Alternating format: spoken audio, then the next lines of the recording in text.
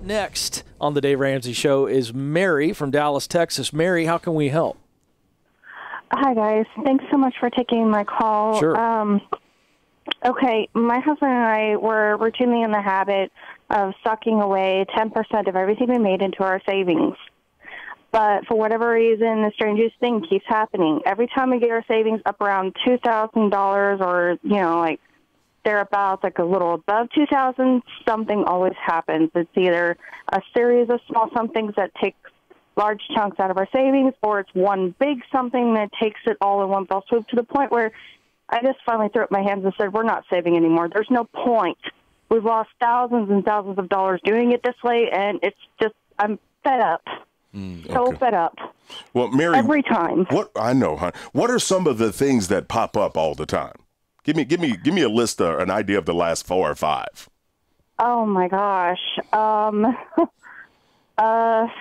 It varies. It's literally always a various host of reasons. And it's not the typical ones that you would think of, not like, okay, your car breaking down or a medical emergency, nothing like that. It's all these oddball, weird things that just seemingly come out of nowhere. The last hit that we had to take is we got screwed over, unfortunately, by our bank.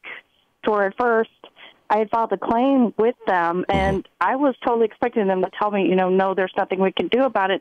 But when they told me yes, it's like, okay, no problem. Okay. They credited back a very large sum of money to us, but then less than a month later, they reversed their decision, and so we had to come up with enough money to cover them pulling it out of our account. Otherwise, it would have decimated our entire bank accounts, where both our checking and savings would have been in the negative. It would have been horrible. Okay, Mary, do you all still have debt?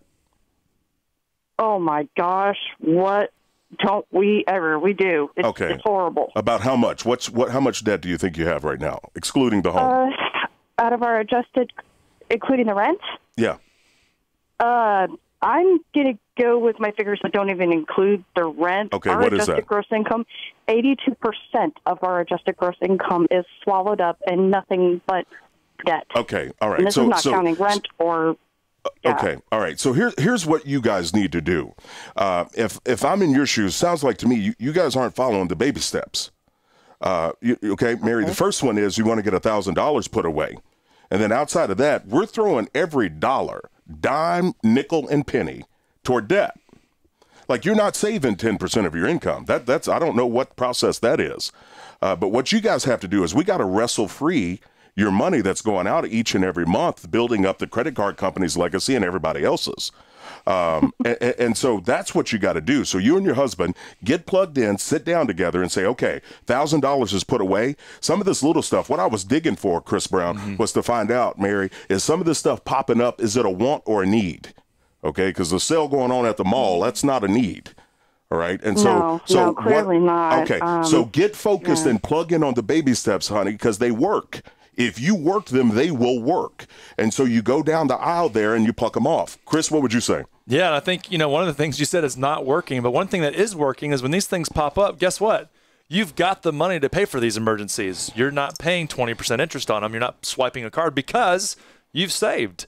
And so to say that the $1,000 emergency fund's not working, well, shoot, it is working. You're not paying interest on all that. So I want to encourage you in that. And I also want to encourage you, make sure that your budgeting process is tight. A couple of your answers so far have been a little bit kind of open-ended, like you don't know the numbers. And so just tighten that down just a tad, and you might see some money that you haven't seen in a while. Thank you for the call, Mary.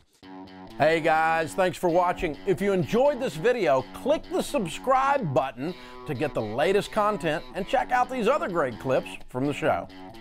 So you have to break the cycle. You have to flip this thing on its head and make it behave. You've got to get so fired up and wired up that your broke friends think you've lost your mind.